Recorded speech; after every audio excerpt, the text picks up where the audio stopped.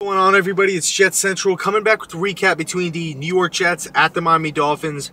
And the Dolphins were victorious. They won by 3 points, courtesy of Cody Parkey, basically knocking through the game winner with, like, I think 30 seconds left to win the game. These are the games right here that people will point to that want Todd Bowles fired. The people out there that want a whole new coaching staff, these are the games that make their cases. Up by 14 points at the start of the fourth quarter, and we cannot close the game. It's a joke. Unbelievable. Up by 14 points, and oh my God, we're up by 2 touchdowns here. It's not like 10, or it's not like 7 or 3. We're up by 14. That's a nice, comfortable lead. And we blew it. We blew the game. The Dolphins roar back. The Jets take their foot off the pedal, like always. Dolphins roar back, credit to them, score 17 unanswered points.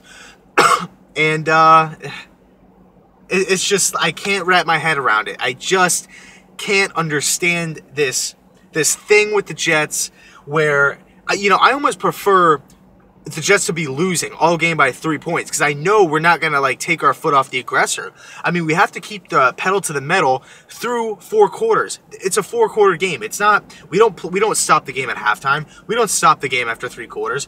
The game ends when the clock hits 0. I don't know what it is with this Jets team where it's like a pass. Like, okay, we're up by, more than 1 possession. Game's over. We did our job. Now let's just hand the ball off every single time and just play like we don't know what's going on. And everybody, you ever been in like a grocery store or like a mall or like a Black Friday shopping?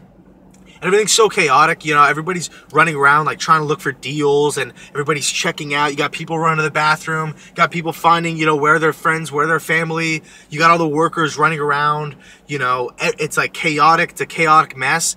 That's how I feel what the Jets sideline is, or what's going on in the headsets. Nobody knows what's going on. Even though if you just take a step back, examine the situation and just take a deep breath real quick and say, hey, look, we're up by 14 points with 1 quarter left. Let's do what let's continue what has worked. Let's keep the foot on the gas pedal and let's win this game. Let's leave Miami with a divisional win, making us potentially tie for first place. But once we get this big lead, the same thing happens. We saw it last week with the Patriots. And granted, the Patriots are a much better team than the Dolphins. They're a much better coach team than the Dolphins. And in the Patriot game, we were up 14-0 in the first half. So take it how you want it. But at the end of the day, we still blew a two possession, 2-score lead against the Patriots. This game has no excuse whatsoever. I mean, yes, we have to credit the Dolphins. They made some plays. When their numbers were called, they made plays. Whether it was Landry, Jay Cutler went down, Matt Moore stepped in, and I thought did a decent job of managing the game.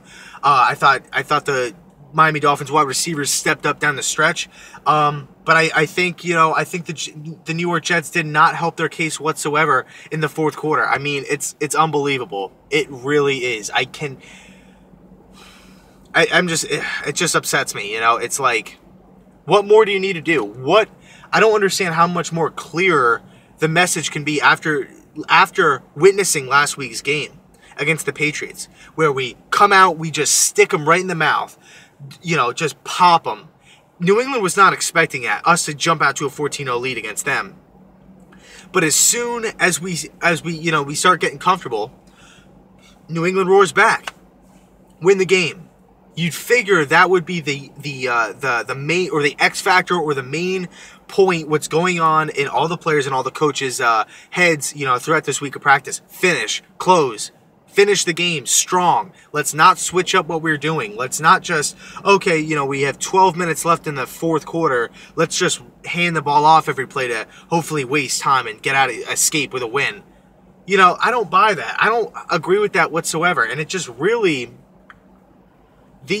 like I was saying in the beginning, man, these are the games where Todd Bowles, the people that want Todd Bowles and co. gone, these are the games that just back them up, because they're going to sit here and say, look, 2 back-to-back games. One in our house against the Patriots, We have a 14-0 lead blown by the Jets.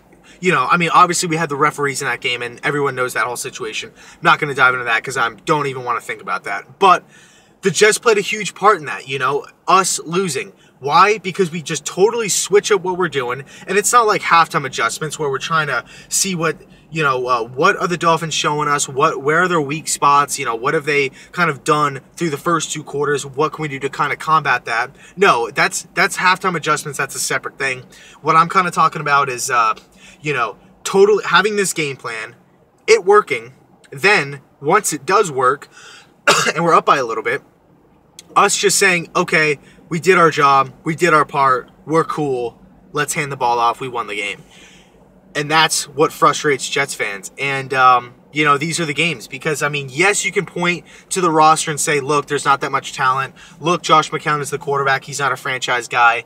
Look, we have a whole bunch of players under 24, 25 starting on defense, in favor of Todd Bowles. But look, at the end of the day, Todd Bowles' critics, the people that want him gone, the people that want, all these hot, sexy coach candidates, like Harbaugh and David Shaw and all these guys, these are the games that they will point to and say, look, we were up by 2 scores in a division rivalry game. These are games that we have to pull through on, and we just choke them away. We just give it to them. Because I believe that the Jets are talented enough to win these games. I thought we could have beat New England last week. I thought we could have won today's game. God, and today's game is just... I mean, last week, the refs had a lot to do with it. But this game, I feel like the Jets had what? Over 10 or 11 penalties for over 100 yards. Some of them were ticky-tack, but we have to be better coached. We have to be better coached. So, 2 back-to-back divisional losses, where in both games, excuse me, I am still a little bit sick, feeling a little bit under the weather. But in both games, we had 2-score leads.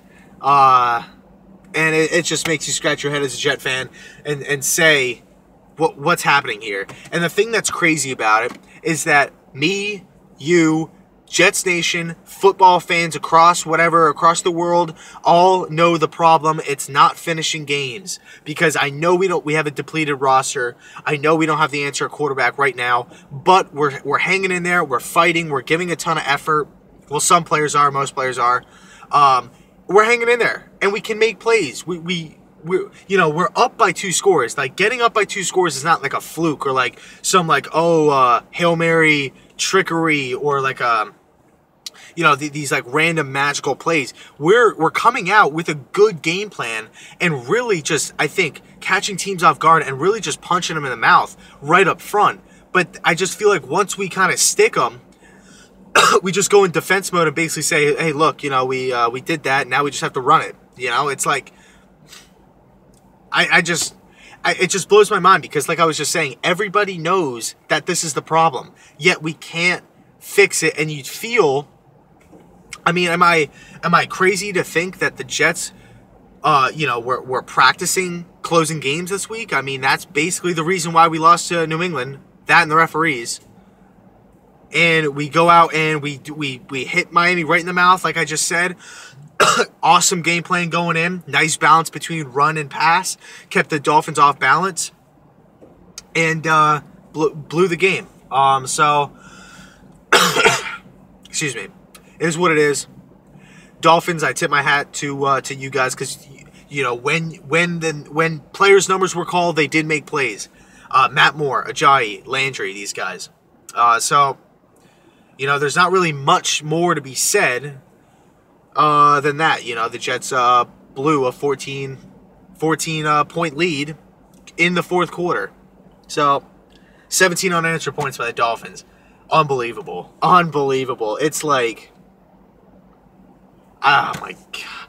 I guess on to next week, we have the Atlanta Falcons, but, this game, I get it, losing to New England, like, I totally get that. Like, they're expected to win. They're expected to blow us out, whatever. But this game, we had it won. I feel like we did enough to win this game, and we just had to keep doing what we did. but we stopped and we just went away from it and we gave it back to the Dolphins and they capitalized. They basically realized, same exact thing that the Patriots did. Hey, look, the Jets are totally changing up what they're doing, where they're just they're not taking any shots. They don't want to do any risky plays. They're just going to check it down, run the ball, hopefully just like try to squeak out a victory, squeak out of the away stadium with a W, as opposed to just going into the game, or going, I should say, into the fourth quarter and saying, we're up 14-0. We want to beat you down by 28. We want to win by 28, not 14. Or play at least like the game's tied. Like, unbelievable. So, Jets lose by 3 points in heartbreaking fashion to the Miami Dolphins. I thought the Dolphins bounced back and they battled through some adversity. And I hate giving the credit to the Dolphins, but they deserve it. So, it is what it is. Anyway, Jets lose by 3. Let me know down in the comment section, what are you guys' thoughts on this game? And, how Atlanta's looking, how the rest of the season's looking. Because right now, blowing 2 games that I feel like we could have won. And like I said before, the Patriot game, I understand. I understand it's not the end of the world that we lost to New England because of just how it played out. The refs, it was like a weird, sketchy, sneaky thing with the referees, whatever. And we challenged them. We fought tooth and nail when they were supposed to kill us. But this game right here, it's just unbelievable. So, anyway, Dolphins win by 3. Let me know down in the comment section. And go Jets.